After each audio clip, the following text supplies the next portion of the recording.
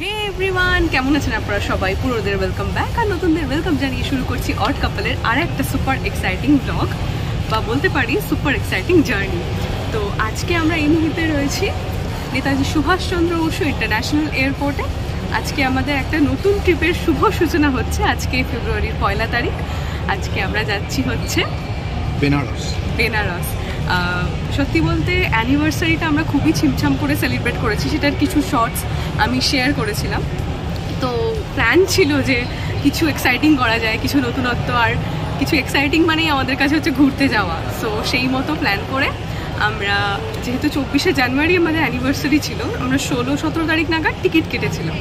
তো এটাই convenient time ছিল আর কি আমাদের, ওর জন্য স্পেশালি, কারণ অফিসের পরে এই ছুটিটাই পাওয়া গেছিল আর কি। হ্যাঁ, তো সত্যি বলতে ঘুরতে যাওয়ার জন্য যদি কোনো প্ল্যান করা হয়, ও আমি দুজনেই এক পায়ে খাট। তো আমাদের সিকিউরিটি চেকিং হয়ে গেছে, আমরা এখন ওয়েট করছি। আমাদের এখন ফার্স্টে ফ্লাইট ছিল হচ্ছে 12টার সময়, এখন সেটা ডিলে হয়ে 1:45। হ্যাঁ, 1:45 ফ্লাইট। তো এখন ওয়েট করা ছাড়া তো আর কোনো কাজ নেই, তো সেটাই করছি। গোটা জার্নিটা আপনারা থাকবেন আমাদের সঙ্গে, এবং আশা করছি আমরা যতটা আনন্দ করব এই ভিডিওর মাধ্যমে আপনাদেরও সেরকম আনন্দ দিতে পারবো, হোপফুলি।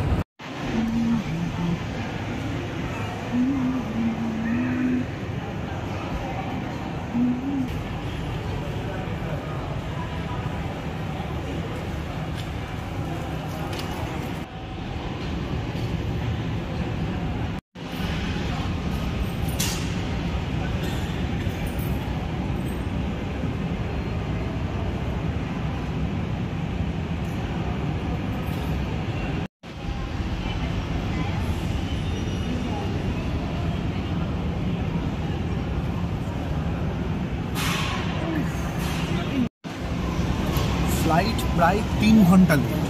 আর 3 ঘন্টা লেট যখন ফ্লাইট, আমি ওখানে গেলাম খবর নিতে যে কেন এত লেট হচ্ছে। তোরেও এটা ওটা বোঝালো যে বাগডোগরাতে এখনও পর্যন্ত ফ্লাইট নামেনি, এই ফ্লাইটটা এখন টেক অফ করতে আরও সময় লাগতে পারে, কারণ বাগডোগরা থেকে সেই ফ্লাইট আসবে। কিন্তু আপনারা যেটা জেনে রাখুন সেটা হচ্ছে যে ফ্লাইট যদি লেট হয় তাহলে এখন কিন্তু ভারত সরকার বলেছে যে এয়ারলাইন্সকে খাবার দিতে হবে। তো আমি তাদেরকে গিয়ে জিজ্ঞাসা করলাম যে এখানে আপনাদের তরফ থেকে খাবারের বন্দোবস্ত করার কথা, তখন তারা বললো হ্যাঁ আছে। তো সেটা আমরা ডাউন স্টেয়ার গেলাম, সেখানে 103 নম্বর গেটের পাশে সেখানে খাবারগুলো দিল। আর এই হচ্ছে পাউচ, এর মধ্যে একটা এরকম স্যান্ডউইচ আছে, ডবল ডেকার স্যান্ডউইচ। দেখতে তো বেশ ভালোই। হ্যাঁ, দেখতে বেশ ভালোই, জানি না স্বাদ কেমন হবে। হ্যাঁ, একটা আছে নমকিন, প্রভুজির নমকিন, একটা জলের বোতল আছে, এটা বোধহয় কেক, এক পিস কেক দিয়েছে, স্লাইস কেক। আচ্ছা, একটা হচ্ছে রিয়েলের জুস। তো ফ্লাইট যেহেতু ডিলে, আর একটু তো পেট পুজো করতেই হবে, কারণ দুপুর হয়ে গেছে, খিদে তো পেয়েছে, তাই চটপটেটা খেয়ে ফেলি। তা ফ্লাইট ডিলে হওয়াতে দুঃখিত না খাবার পেয়ে খুশি? খানিকটা দুঃখিত, খানিকটা খুশি। আজকে লিটারেলি আমাদের তীর্থের কাকের মতোই অবস্থা, কারণ আমরা এখানে ঝাড়া 3.5 ঘন্টা ওয়েট করে আছি। এবং সব থেকে বড় ব্যাপার হচ্ছে যে রিফ্রেশমেন্টের ব্যবস্থা করা হয়েছিল সেটা দিয়ে খানিকটা খুব লাঘব করা গিয়েছে, কিন্তু সত্যি আর মানে ভালো লাগছে না, আমার ধৈর্যের বাঁধ ভাঙছে। তুমি হাসছো কেন? তার মধ্যে শরীর অসম্ভব খারাপ আমার, কয়েকদিন যাবৎ সর্দি হয়ে গেছে, নাক বন্ধ, গলা ব্যথা, মানে সব রকমভাবে আর কি আমি বিধ্বস্ত। কিন্তু সত্যি আর মানে পুরো ধৈর্যচ্যুতি ঘটছে যাকে বলা যায়, বাট গেটটা খুললে বাঁচি। পেছনে এখন লম্বা কিউ, আর আমার চেহারাটা দেখেও আপনারা খানিকটা আন্দাজ করতে পারছেন আমি এই মুহূর্তে কতখানি বিধ্বস্ত। আমি জানি না, মহাদেব ডেকেছেন যাবো, বাজে বকছি।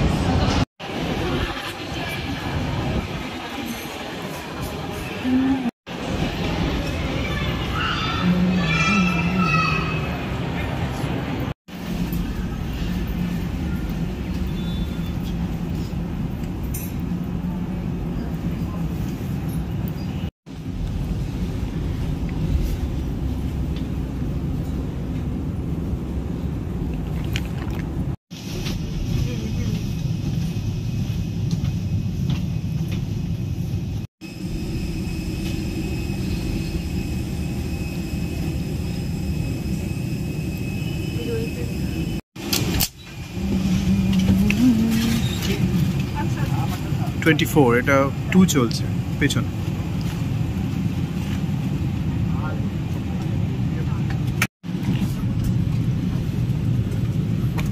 Twenty-two, 23, 24. 24. এটাই তো। Yes, this one.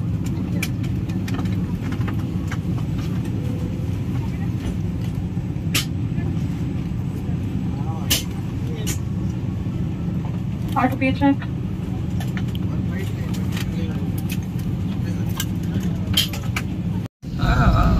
অবশেষে বহু অপেক্ষার অবসান ঘটিয়ে আমরা ফ্লাইটে বোর্ড করে ফেলেছি।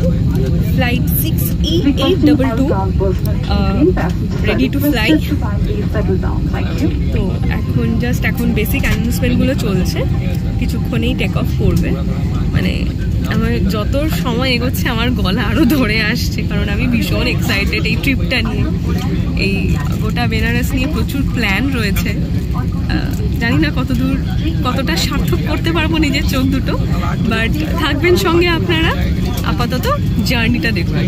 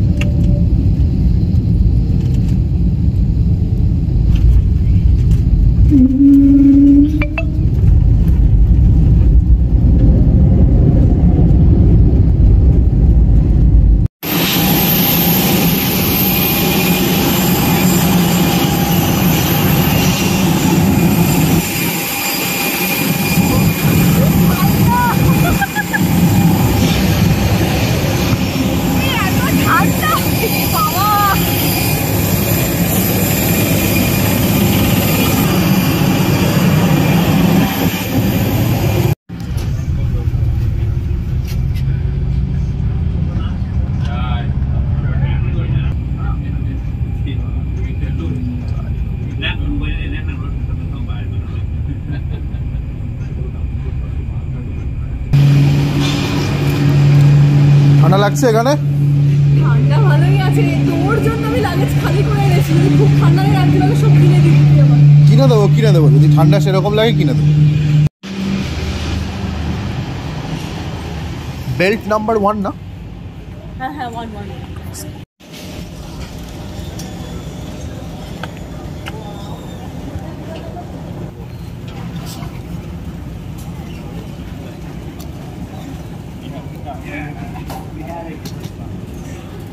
তোর ব্যাগই বেশি ভারী, তুই নিয়ে দেখ, তুই বলছিলি না ব্যাগ ভারী করবে না।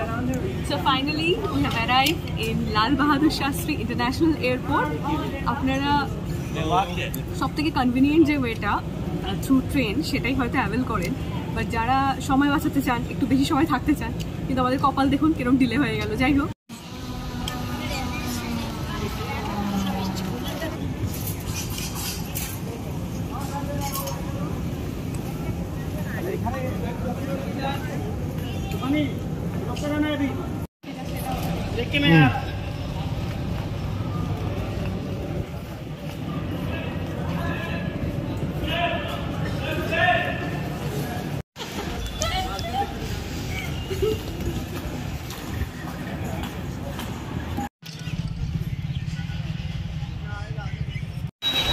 So finally arrived.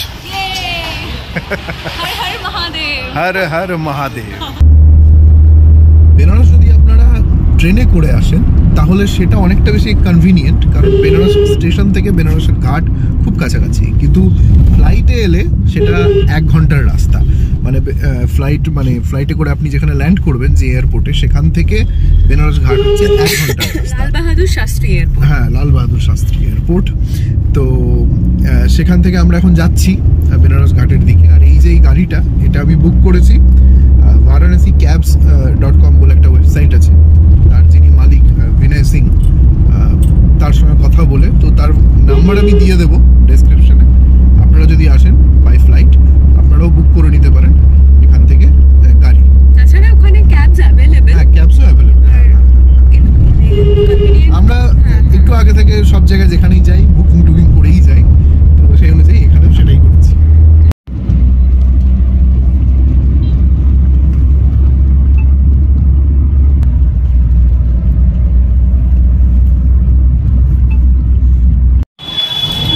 হোটেল খোঁজা নিয়ে একটু ঝামেলা হচ্ছে।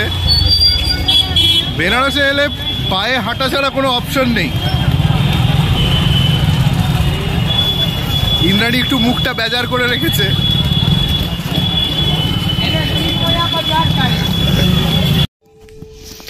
ফাইনালি আমরা হোটেলে চেক ইন করে গিয়েছি। আসলে আমাদের সবে সবে ঘোরা শুরু হয়েছে, তো এখনো অনেক এক্সপিরিয়েন্স গ্যাদার করা বাকি। আমরা আসলে যেখানেই বেড়াতে গেছি, আসলাম মালিক বলুন কাশ্মীরে, বা আমাদের দার্জিলিংয়ে চিতেন তামাং ভাই, এদেরকে পেয়ে আমরা ভাবি সব জায়গায় বোধহয় ওদের মতোই মানুষের সাথে দেখা হবে, কিন্তু সমস্যা হয়ে যায় যখন কিছু অন্যরকম ঘটে। যেমন আজকে যেটা হলো, আজকে যিনি আমাদের ড্রাইভার ছিলেন, উনি শুরুতেই ওনাকে যখন বলা হলো যে আমরা হোটেল অলকাতে যাব, তো উনি শুরুতে বললেন যে হ্যাঁ ঠিক আছে, কিন্তু যখনই জায়গাটা এগিয়ে এলো, উনি আমাদেরকে অনেক দূরে, মানে আমি বলছি গোধুলিয়া মোড় থেকে অনেকটা দূরে নামিয়ে দিয়েছেন। এবার প্রথমবার আসছি, যতটুকু যা এক্সপিরিয়েন্স গ্যাদার করেছি পুরোটাই ইউটিউবের থ্রুতে ভিডিওস দেখে। তো আর কি হয়, এই ধরনের তীর্থস্থানে না সমস্ত রকম গলি আপনার এক মনে হবে। প্রথমত তো ফ্লাইট লেট, এখন বাজে সন্ধে 7টা, যেখানে আমাদের 3টের সময় হয়তো এখানে পৌঁছে যাওয়ার কথা ছিল। ফ্লাইট লেট, দ্বিতীয়ত গাড়ি এরকম করলো, তার মধ্যে আমরা আবার একটা অটোতে উঠলাম যাতে অটো করে তাড়াতাড়ি চলে আসি। এবং অটো ড্রাইভার প্রথমে সে আবার একই গল্প, সেও বললো যে হ্যাঁ হোটেল অলকা চিনি, তারপরে গুগল ম্যাপ দেখছে, এটা দেখছে ওটা দেখছে, তাই না বলে এটা ওটা। তাই নয়, ওকে আমি বারে বারে বললাম যে হোটেল অলকা, হোটেল আলকা, আলকা আলকা, এই কথাটাই বললাম ওকে আমি। ও বলে হ্যাঁ হ্যাঁ হাম পহচানতে হ্যাঁ। ও তারপর একটা অ্যাড্রেস বলছে কি লাহোরি চক বা লাহোরি। তারপর ভদ্রলোক খুব হাসলেন, কিন্তু আমার সত্যি ওই সময়টা না হাসি বা ঠাট্টার কোনো রকম মানসিকতা ছিল না। এরকম নয় যে আমি বিশাল টায়ার্ড, আমি ভীষণ হেকটিক জার্নি করেছি, ব্যাপারটা তো নয়। একটা জায়গায় ঘুরতে এসে সেখানে এক্সপেক্টেড ভাবে যে আমি ভাবছি যে একটা এক্সপেকটেশন নিয়ে যে এই হোটেলে আমি গিয়ে উঠবো, কিন্তু সেই হোটেলটাই খুঁজে পাওয়া যাচ্ছে না। ফলে ইন্দ্রাণীর মুখ দেখে আমি বুঝতেই পেরেছিলাম। কিন্তু আলটিমেটলি মেইন কথা হচ্ছে বেনারসে আসতে গেলে আপনাকে এই ধরনের হোটেলে যদি আপনি থাকতে চান, একদম গঙ্গার ঘাটের কাছে যদি হোটেল নিতে চান, তাহলে আপনাকে পায়ে হাঁটতে হবে, আপনি গাড়ি করে পৌঁছতে পারবেন। পায়ে হাঁটার জন্য আই ওয়াজ রেডি, কিন্তু মাঝখানে যে মিসঅ্যাপটা হলো, আমরা অটো করে একটা অন্য রাস্তায় চলে গেলাম। বাট এখানে তো মানে এটাকে তো ঘাট নগরী বলা হয়, মানে অসংখ্য ঘাট। এবার আমি ওনাদের ঘাটের কোনো নাম বলিনি, আমি খালি হোটেলের নাম বলছি, কারণ হোটেল অলকাটা কোন ঘাটটা নিয়ারেস্ট আমি জানতাম না, ও জানতো কিনা আমি বলতে পারবো না। আমি বললাম মিরঘাট, মিরঘাট লেখা আছে অ্যাড্রেসে, আমি তো বললাম মিরঘাট, ও বলছে লাহোরি গেট কে পাস মে। যাই হোক, মোদ্দা কথা, আমাদের সাথে ঠাকুর অনেক বড় গেম খেলেছে, ঠাকুর আমাদের অনেক পরীক্ষা নিয়েছে।